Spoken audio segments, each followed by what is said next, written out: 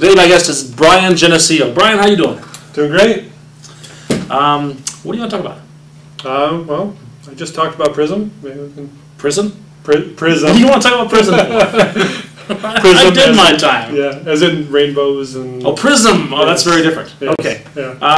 All right, that's excellent. So I enjoyed your talk earlier today on Prism. But, so what is Prism? I think a lot of people have no idea what that is.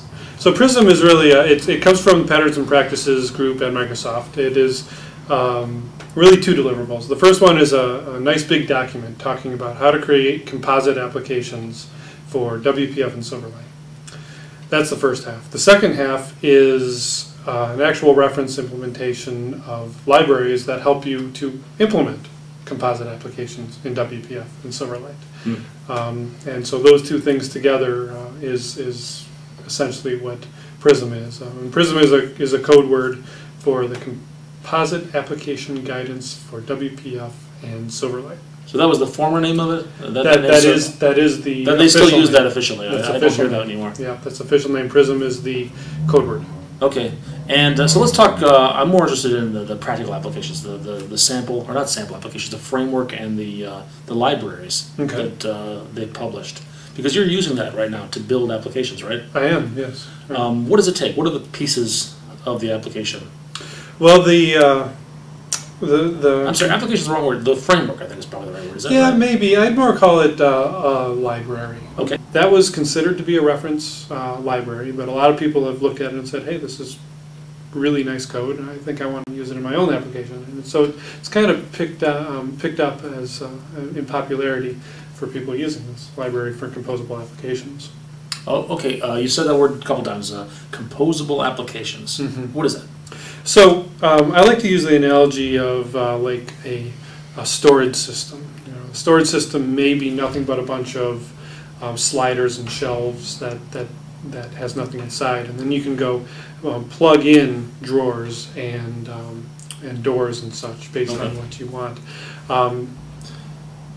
How does this composability take place within Prism? How does it decide this dynamically loading the parts into the shell? Sure. So within Prism, there's a concept of a module. Okay. And a module is really nothing more than a definition of views or user controls and services that are going to be plugged into the application. And so in other words, this application is going to be composed of the things that are in this module.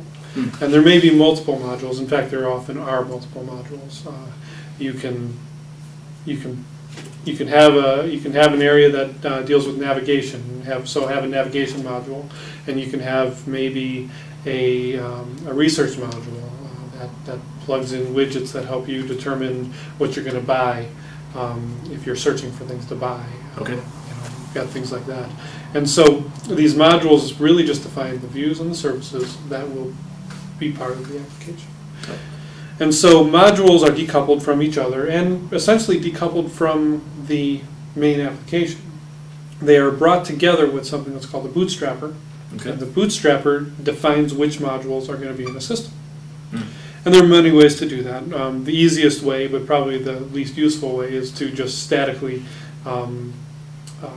link them in and say, we're going to add the module of this type, which means you have to link in the project, you have to compile it up and make it happen. So the easy way is to just new up a bunch of modules. Yeah, it's not even newing them up as much as saying, use this module type. Okay. Well, the system later on uses dependency injection to create them. Okay, so Unity or your iOS exactly. would take care of actually doing them up for you. And so you just kind of define them by type. But the problem with that, of course, is that you have to have the second file time, and you have to, that means you have to bring in project references or DLL references, and you'll have to recompile if you want to change it. So they give you two other ways of doing it. One way that works in WPF and Silverlight is you can just define it in an external XAML file, XML, basically an XML file that defines where to find these parts. And when you do that, you can then just tweak the configuration and reload, and everything shows up. There's also one other thing you can do in WPF, and that is a discovery mechanism where you can say, look in this folder for the DLLs that have modules, and it will then load them up. Kind of like the way Meth does, for instance. I've looked at Meth a bit. Yeah. Okay. So I think you've done a good job of describing the composability part of what Prism does. You've got, let me make sure I understand it. There's a shell that we build. There's a bootstrapper which dynamically loads up these modules, maybe instantiates them through an version control container through dependency injection, and then the modules themselves take care of bringing in the services and views of the application and telling the application where they go.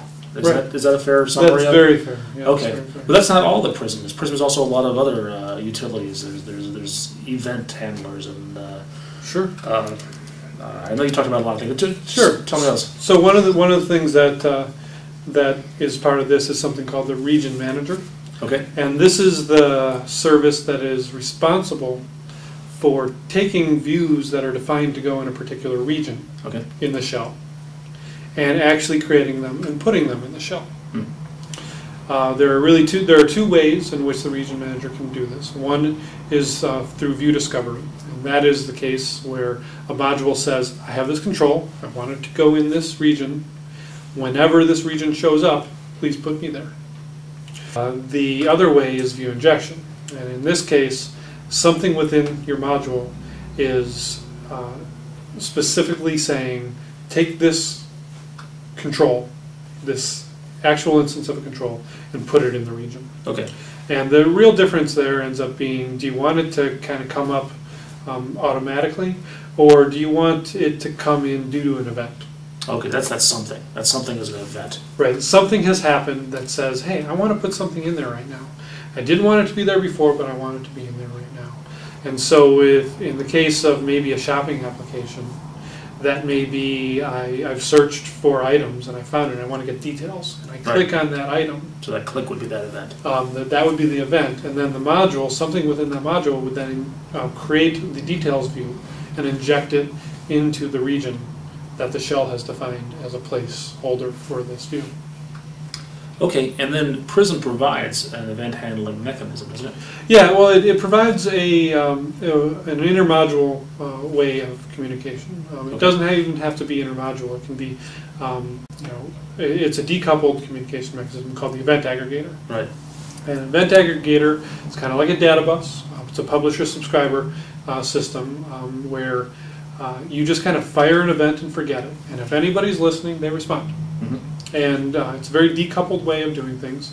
One of the added benefits of using the event aggregator is that it does not hold on to references to the things that subscribe to it. Okay. Which ultimately means you will not have memory leaks when you subscribe to the event handler, because the event handler lives longer than anything else in the system, most likely. Okay. And so it's a real benefit when it comes to passing messages. And you're completely decoupled. You don't even know who sent the message. You just know that the message exists. Okay. So this event aggregator is useful for when you have some view in this part of your shell wants to communicate with the view in this part of the shell, like the click event. Exactly. So click something here, wants something else to happen over here. These things are completely decoupled from one another. Neither one has any idea the existence of the other. Right. But the event aggregator knows about both. Well, essentially, all the event aggregator does is it passes messages along. So it doesn't even necessarily know. Oh, okay. It doesn't know specifically about these events even. So maybe they both know about the event aggregator. They both know about the event. About the event, okay. So in a sense, the event becomes an interface in the system. Okay. It's defined, and they both know about it. But they know that the event aggregator exists, and they know that the event exists. Okay. And they ask the event aggregator to pass the messages. Understood. Okay. And any other pieces about Prism that? Yeah. Well, there's also the commanding system that's built in. Let's talk briefly about that. Sure. It's really useful for model view model implementations, because in Silverlight 3, at least, you did not have built-in command capabilities. So what they did is they created a system that worked in Silverlight that would also then work in WPF. And it's really nice, especially if you do have code that you're going to share between Silverlight and WPF. It can still communicate to your view models the same way, as opposed to now with Silverlight 3, it doesn't have the ability to hook up to commands without doing special wiring. Okay. And one thing you said in your presentation was that you don't have to use all these pieces. You can pick and choose what you want. It's one of the things I really, really like about this system is, so I've written applications that have used nothing but the commands because they gave it to me and I needed them. Right. I've written systems that have used the commands and event aggregator but nothing else. And I've used systems that use everything except for a couple pieces that I've rewritten and plugged in, because not only can you pick and choose the things that you want, you can also replace subsystems however you need. It's really extensible that way and replaceable. Okay. And what about Brian Genisio? How can people find out more about you? So my blog is houseofbills.com. That's BILZ.com. Okay.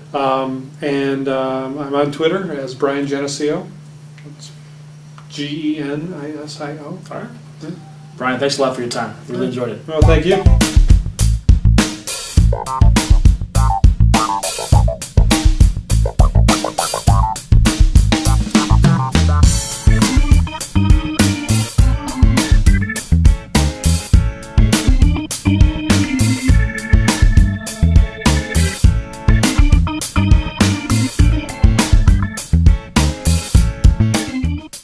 I'd rather watch Technology and Friends than Fox and Friends.